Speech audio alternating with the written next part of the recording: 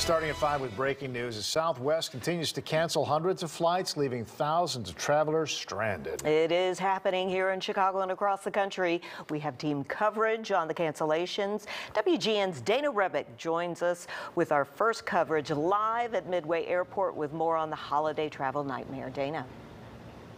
Good evening, Jackie and Ray. Well, if there was ever a test of someone's patience, this multi-day gauntlet here at Midway is certainly what people are dealing with. Given all the circumstances, they are handling things extremely well, waiting in line for hours on end, day after day. And then down here below me, this is the baggage claim area. Folks who are having to walk through here and try to locate their lost luggage. Now, passengers down here, this has been a bit more organized today. They are waiting in a line and one by one allowed to walk their way through here. And then if they do find their bag, show their claim ticket or ID to take that bag with them. A lot of work actually went into organizing this overnight from what we saw here yesterday. These suitcases are now separated into groups with placards posted indicating what city they came from. But some tell us they have been through this line multiple times and still cannot find their bags, even though when employees here scan those claim tags, it says they are here somewhere at Midway. One woman said she was told there is just such a massive amount of luggage being stored here. There's a hangar on the property. They can't put all of these bags out on the floor yet because there's just simply not enough room for them. Now, as far as cancellations go on flights here at Midway, roughly 245 of them from Southwest Airlines. Those account for all but one of the cancellations at this airport today. The airline announced it would continue operating a reduced schedule and fly about a third of its routes for several days leading up to the new year. One woman we spoke with was supposed to fly to Denver last Wednesday and has been stuck here in Chicago since when that winter storm hit that city. And then at the last minute they said Denver was at a gridlock, so we had to get off. And so I spent like days on the phone trying to get rebooked. Finally, we got rebooked for today, so here I am waiting, and hopefully this third time's a charm. Travelers have told us that hotels and rental cars have all been booked for days, so some of them have been staying here at the airport. One woman from Kansas City said she's just had enough of this, and she got a ticket on a Greyhound bus tomorrow to get back home. Live at Midway, Dana Rebick, WGN News. All right, Dana, thank you. We are seeing a similar picture of unclaimed baggage piling up at airports around the country. Senators and union representatives are speaking out. Transportation Secretary Pete Buttigieg is also promising to weigh in. Gives you hives looking at all of that. WGN's Christine Flores has the reaction from our newsroom now. Christine?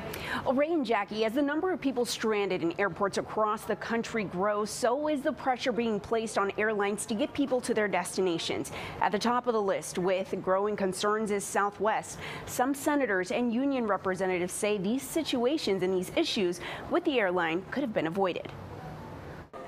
Denver, followed by Chicago's Midway Airport, Baltimore Washington International, Harry Reid Airport in Las Vegas, Dallas Love Field, and Nashville International Airports are the most affected by today's cancellations, majority of them seen through Southwest Airlines. This then leading to a snowball effect of stranded passengers and misplaced luggage across the country.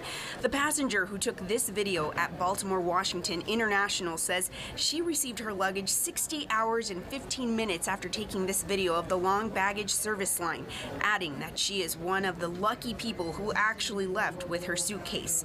In a tweet Monday evening, the U.S. Department of Transportation announced it would examine whether cancellations were controllable and if Southwest is complying with its customer service plan, calling it a, quote, unacceptable level of disruption. Mike Santoro, vice president of the Southwest Airlines Pilot Association, tweeted, "We are tired of apologizing for Southwest. Our hearts go out to all of the passengers." In an interview with CNN, Santoro said the disruptions are the worst he's seen in 16 years at the airline.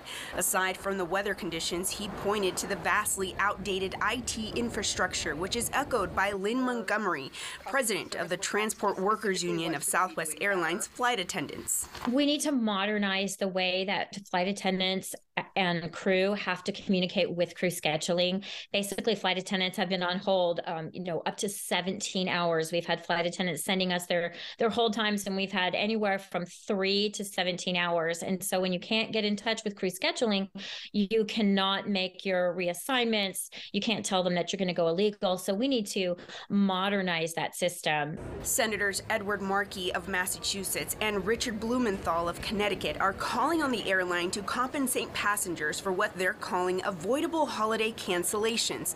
In a statement, they wrote, "The company can start by fairly compensating passengers whose flights were canceled, including not only rebooked tickets, ticket refunds, and hotel meal and transportation reimbursement, but significant monetary compensation for the disruption to their holiday plans." Southwest is planning to issue a $428 million dividend next year. The company can't afford to do right by the consumers it has harmed. The company apologized through a statement on their website. The senior director of Southwest Airlines, Jay McVeigh, says the company is doing their best to get things back up and running. This is the main focus right now, is to try to take care of our customers as quickly as we can and get them out of this line and with their loved ones or somewhere where they can get some rest.